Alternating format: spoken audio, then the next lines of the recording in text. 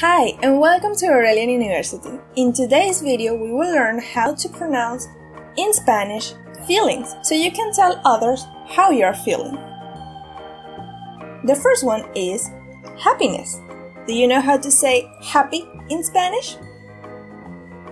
In Spanish, to say happy, you will say feliz. Feliz. The next one is surprised.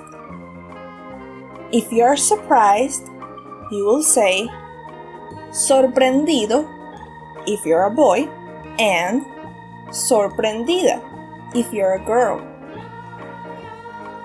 The next one is angry. Angry in Spanish is molesto if you're a boy and molesta if you're a girl. The last one is sad. Do you know how to say if you're feeling sad in Spanish? Sad in Spanish is triste.